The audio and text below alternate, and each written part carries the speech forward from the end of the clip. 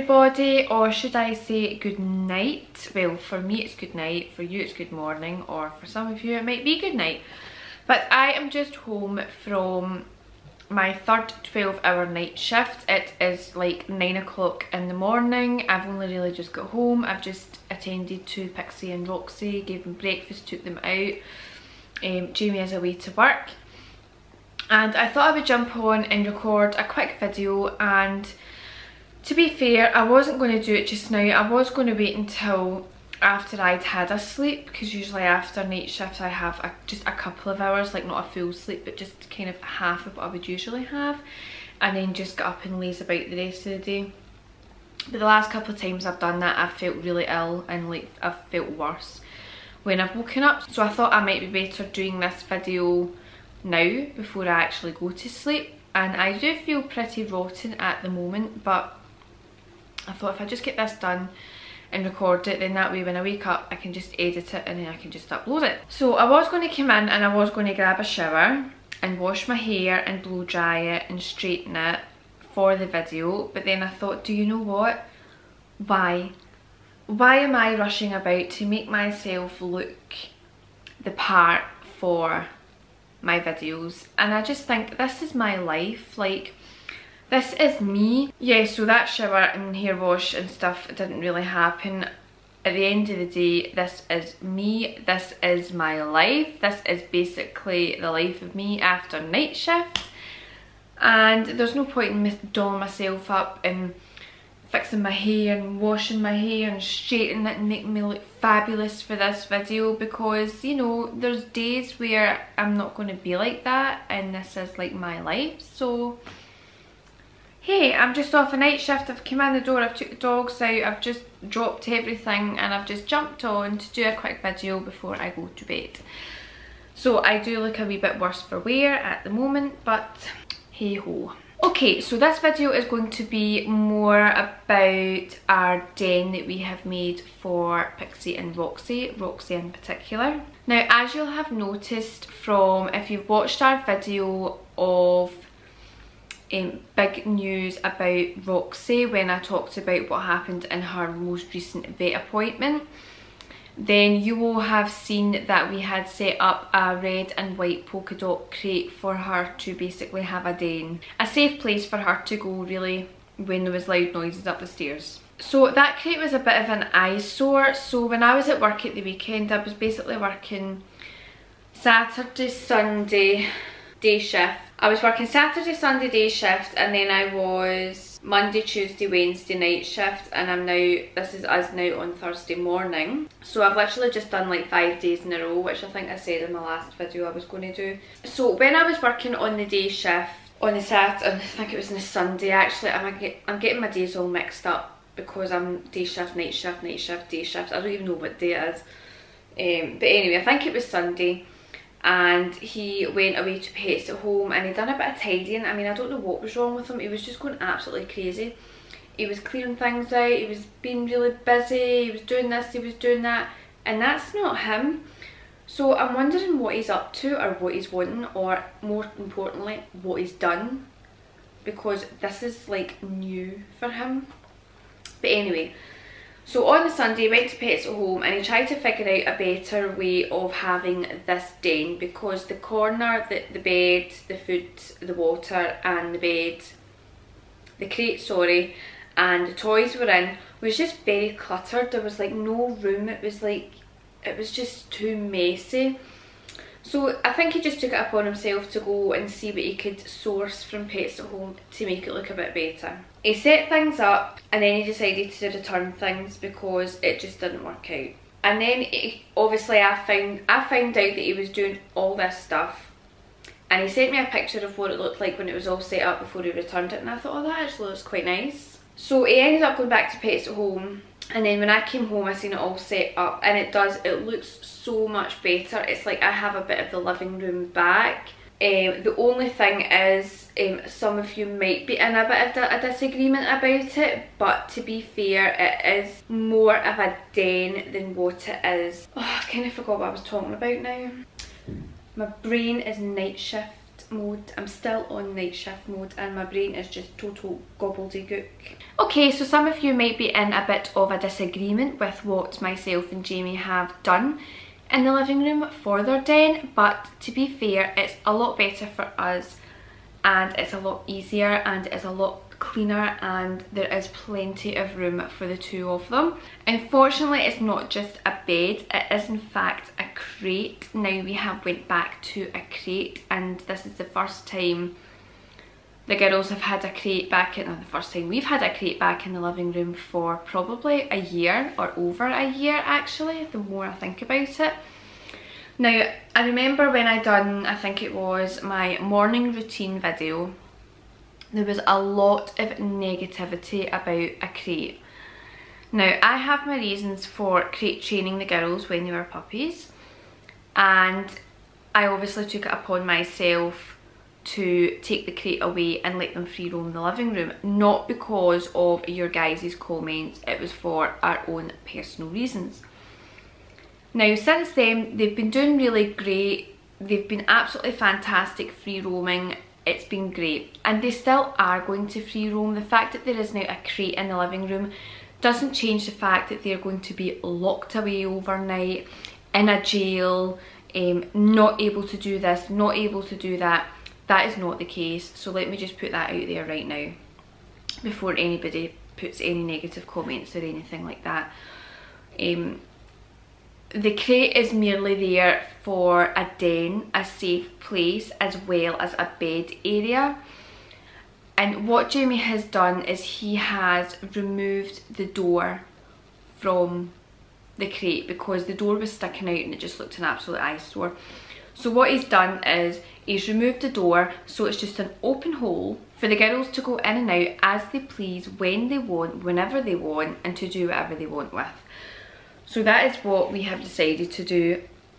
So it is a bit strange having a crate back in our living room, a proper crate back in our living room, but it does look tidier and it is so much better, and that red and white polka dot thing just didn't match our living room really. It was horrendous. Like, I couldn't wait to get it down, to be fair. But yes, so Jamie got an extra large crate from Pets at Home, and he also got a large bed to go in it. And what we have done is we've put a blanket over the bed and we have put another cover over that blanket just to protect it. If there's any sickness or anything like that, then, you know, we can just wash the blanket and not have to wash the bed. And what we have also done is we have put the cover that was over the red and white crate and put it over this crate, and their kind of dark grey blanket I've put down the front. I'll show you guys in a wee minute what it looks like. I just thought I would explain it first before I show you guys. So yeah, so all that's really showing is a bit at the side near the wall because the blanket's not big enough, and obviously the hole at the front. So I am trying to source a blanket that is big enough to go round the whole thing, and then I think I'm going to need a blanket that goes like down the way on the opposite side of the door, and in that way it's kind of secluded in, it's away from sunlight. Well, it's obviously facing our window, but we've got the blinds down to a certain length so that the sun doesn't blare in away in the distance of the living room. And the fact that we now have a blanket over half of the front of it, then there is going to be a shaded area for them. But yeah, it's going to be left open. They can go in and out of it whenever they want. It was a wee bit of a nightmare, I think, to start off with, for them kind of going in and out. It's not a place for us to force them into. It's not a negative place. It's a place to feel safe and calm and relaxed. So all we say is into bed and they go in. We're not physically lifting them and putting them in. We are just obviously guiding them in with a verbal command, which is absolutely fine. But the first night they went in it, and then about 5 minutes later we checked on the camera and they were on the sofa, which is what they usually done anyway. Sometimes they go between the bed that was there and the sofa, and sometimes they just end up lying on the floor, which is fine. The second to third night, which was the Tuesday night and last night, oh it was yesterday, yes, yesterday was Wednesday. My days are all over the place honestly. So yesterday was Wednesday, so the last 2 nights they were fine. They went in, slept, Roxy went in and slept, and I've got a couple of pictures of her. Jamie sent me a couple of pictures of them lying in there. And the good thing about having the camera set up is that when I was at work and when I was on my break, I was able to log in and see what the girls were up to, which I do more or less every time I'm on my break. I check in and see what the girls are doing. And they do lie in the crate. They have lay in it, so I'm trying not to call it a crate, I'm trying to call it a den. So we'll call it a den. But yes, she has been lying in the den, and I'd probably say more so now than the last 2 nights basically. I think she's finally found it quite comfy. And ladies, don't start, you knock my camera. And I think another reason for us changing to this and just having the kind of one area for them to lie in is because Roxy wasn't really grasping that the crate was somewhere safe for her to go, because she would usually just go and lie on the big square bed, but that wasn't kind of secluded. It wasn't like nothing was covered over it. There wasn't a wee in bit for her to go and just hide away. It was more open. So the reason why we decided to get rid of the bed was so that there was only one thing for them to lie in, and she wasn't getting confused with, right, that's my bed and that's a safe place to go, because she is a wee bit slow. So we just decided obviously that this crate is back in action, sorry, the den is back in action, and it's open to the world. They're never ever going to be locked in it, and that's it. Hopefully it has a good effect when it comes to her behaviour in here and her anxiousness towards the banging up the stairs and stuff, which hasn't actually been that bad the last couple of days. But it's just nice to know that she feels that she's comfortable and she's safe in there. And today is obviously Thursday the 8th of June, so her x-ray appointment is actually tomorrow, and to be fair, I am really nervous, really dreading it. I do have a feeling of what it could be. In fact, I'm pretty certain it is what it could be, but I think I just need confirmation. I have kind of prepared myself to think that there is something wrong, which I think for me is better to prepare myself for that, because then if I go in and I get told some bad news, then I'm kind of prepared that, you know, there is something wrong, and I've kind of like geared myself up for it and thought, well, you know, I kind of knew there was going to be an issue. Whereas if I go in and obviously I've prepared myself for that, if I go in and I get told that there's absolutely nothing wrong, then I'm going to be like, oh my goodness, I'm so shocked, like that's amazing, you know, type things. So we'll play it by ear and see how she gets on tomorrow. Hey! Don't you dare bite your sister.